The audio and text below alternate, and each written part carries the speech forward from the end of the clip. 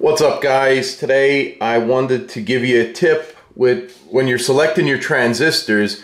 I thought I liked the BC108s and it turns out I didn't, so I ordered a couple more transistors, and what I have here in front of me is a multimeter from Harbor Freight. It's just cheap ass multimeter, and what's good about this one is it tests NPN and PNP transistors. So you plug the transistors in here, it's noted E for emitter, B for base, C for collector, and then also if you have it backwards you can do E for emitter, C for collector, and B for base, and the same thing with the PNP. If you want to test if the transistors are good, you're going to select the diode mode here, and you're going to plug the red into your ohms setting and then the black into your ground.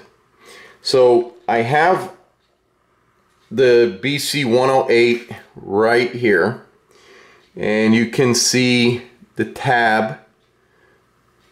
That's our emitter. Now I know this is a PNP.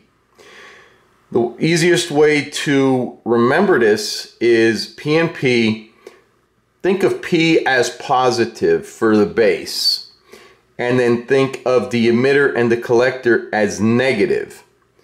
So right now, if we move our ohm meter over that you can see it, we're on the diode setting, it shows 1, which means open. Now if we take our positive lead from the ohm meter and connect it to the center of our transistor, that's going to go ahead and indicate positive, and then we connect the black, which is our ground, to the emitter, and then we'll see we have a reading of 922. And you can see how the leads are connected up. Now if we leave that red in the middle and we switch the black to the collector, so now we're on the other leg of the collector, we can see a 915. Now the collector always is a little less, so that tells me that this transistor is good. Now if we want to go ahead and test the HFE, which is the gain of the transistor, and if you want to match your transistors, we're going to go ahead and switch our multimeter to HFE over here. We're then going to find that little tab, which is the emitter. We're going to go ahead and insert it into the E because we know that's the emitter. The middle on this one is base, so we're going to insert it to B. And then the collector is noted C. And this is going to give us the gain. This is going to be how much gain we have. So if we push that in, you can see in the Harbor Freight ones, you have to kind of twist it. It doesn't want to stay in the socket.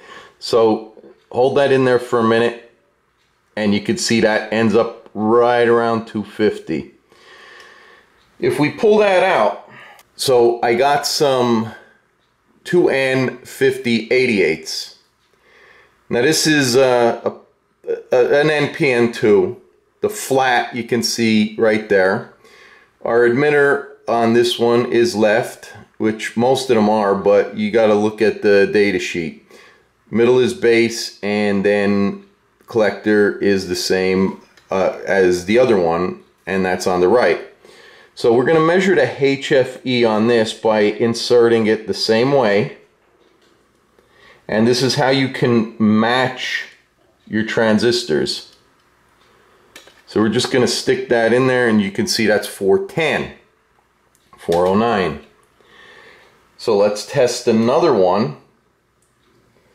Same one. It's a 2N5088. And insert that one. And you can see, like I said, with these Harbor Freight ones, the sockets aren't really great. So that's going to fluctuate around there until I make contact Okay, there you go. There, 410. So that's a match transistor right there. And then I have another one out here, and I bought a pack of 20.